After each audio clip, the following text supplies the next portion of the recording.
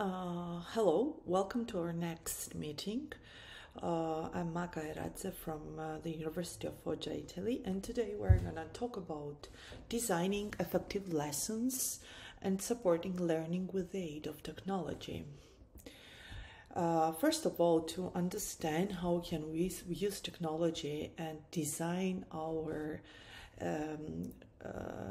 learning and teaching strategies, I would like you to pay attention to three basic paradigms that exist in the learning sciences and pedagogical sciences, which is constructivism, cognitivism, behaviorism.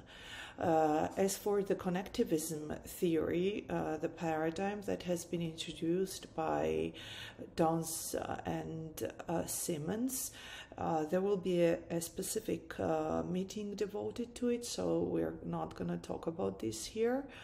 However, I'd like you to pay attention to what paradigms can influence our strategies and the design of our online learning or distance learning or technology enhanced learning.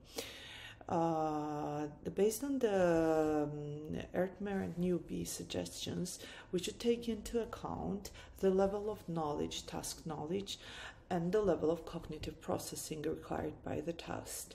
As you can see from this figure, the more constructivist strategies we choose, the higher the task knowledge and cognitive processing is required by the task, and accordingly there is a higher cognitive load for the learner. So we might want to use different behaviorist, cognitivism and constructivist strategies while we design for learning.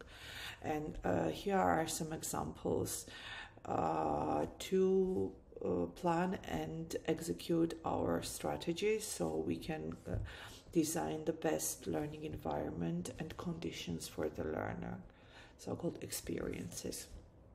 There are many learning theories and frameworks that we can use in this context, and here is a nice map from a European project that has been already created, and you can download this map and help yourself with the guiding your teaching strategies.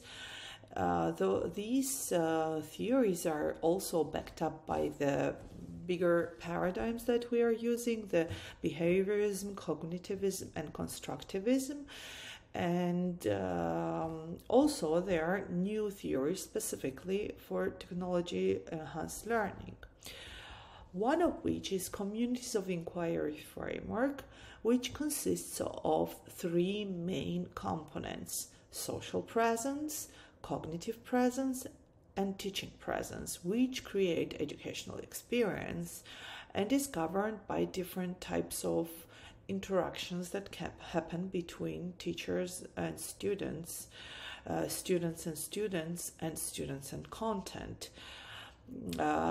This is to create, first of all, supporting discourse. Teacher's role is in actually selecting the content and setting the curriculum, sharing personal meaning and focusing the discussion within the mostly asynchronous online environments. And social presence is to set the climate between the student and the learner. So this is one of the first and the most used frameworks in the field. So I would like you to pay attention to this framework and read more about this. You will certainly need this framework to conceptualize and understand the main problems or affordances, main challenges and affordances in the technology enhanced learning or distance learning field, and plan your teaching accordingly.